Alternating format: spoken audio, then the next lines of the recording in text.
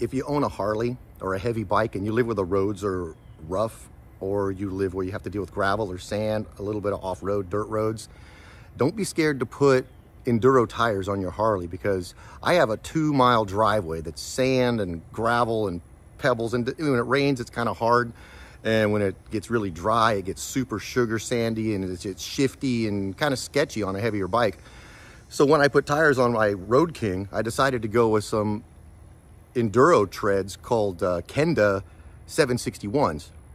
And I loved them so much that when I put tires on my Softail, I got a fat boy, I ended up putting a set of Pirelli RT60s.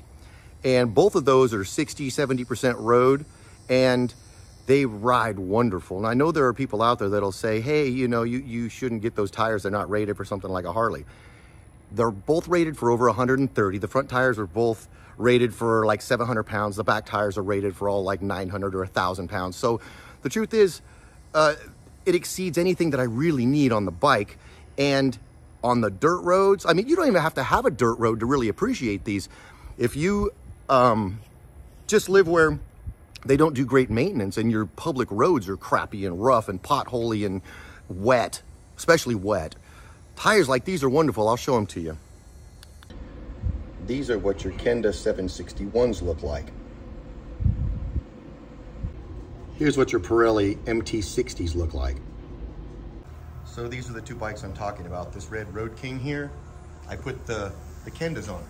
And they have a pretty aggressive tread, but on the street, they ride like a street tire. I had no issues with how they feel, how they corner, and in the sand or the dirt, when I'm on the dirt road, they're absolutely awesome. Now with the fat boy here, I ended up going with the Pirellis. And these things are pretty aggressive too, but on the road, they feel like a road tire. So when I get in the sand, I just put these on. When I get out in the sand or the shifty part of the dirt road, it's a completely different game than when I had the street tires on it. It used to be kind of, you know, it was squirrely, and now it's not. It really sticks. So if you live where the roads suck, don't be scared to run these enduro adventure bike type treads on your bikes, because it makes a huge difference.